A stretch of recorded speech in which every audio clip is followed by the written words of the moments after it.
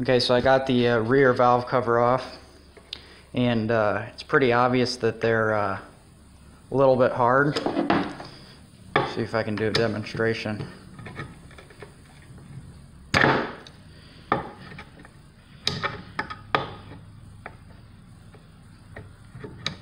They should tear.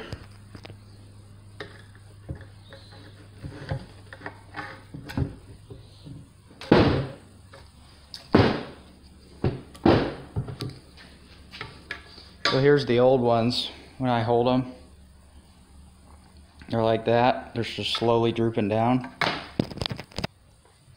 And here's the new ones. See how flexible they are?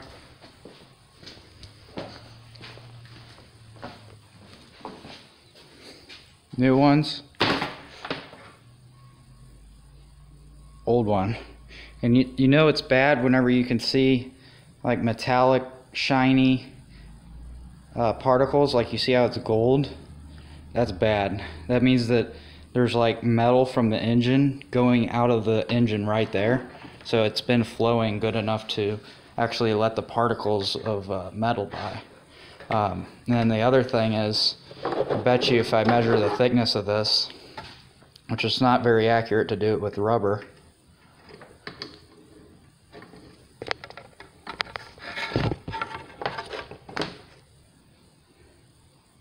I don't know if you can see that, but it's 265 thousandths. The new one is 355 thousandths, so it's about 1/10 of an inch thicker than the old one. That's just because they're so hard compared to the newer ones. But yeah, I'm gonna go ahead and put this together. Permatex goes on the corners. With this kind of gasket, you don't need to put Permatex anywhere else, just because that's a waste of Permatex. So yeah, I'm gonna go ahead and get that knocked out.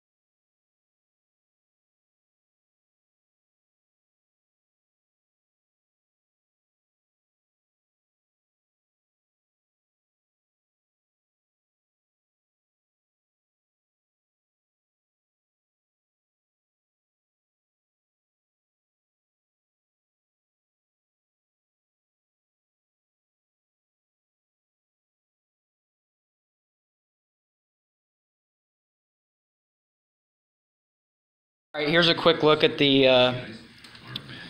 valve train on one of these Toyotas. I didn't show the other side. As you can see in the time lapse, I forgot to plug the stupid injectors in. And then this little thing down here, this PCV thing, I don't even want to talk about that. But I basically just put an elbow on it. It's just the same thing as what it was before, but it doesn't have the ball valve thing for when your engine gets up to 400 degrees. It's over here somewhere. Yeah, this is supposed to keep your engine from lighting on fire or whatever, but your engine ain't gonna light on fire. So, but basically that hose needs to be there to vent the crankcase, or else you'll get a bunch of fuel and stuff inside your engine, and that's not good. So I went ahead and sealed that up tight and put that on there. But now I'm gonna put this last valve cover seal in and wash it, and then I'm done.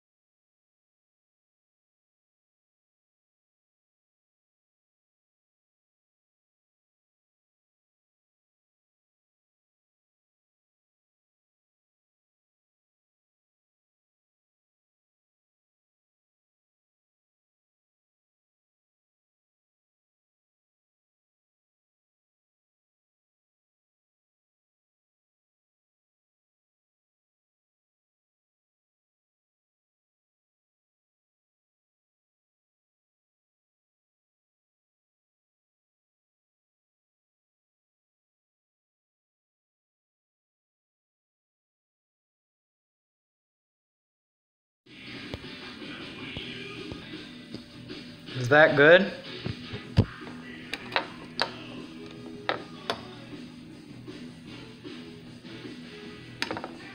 Here's the other one.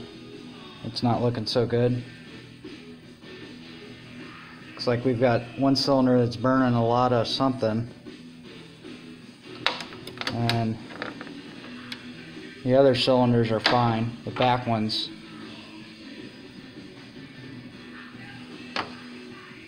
But yeah, I've never seen. It must be like high temperature oil burning or something. Maybe synthetic.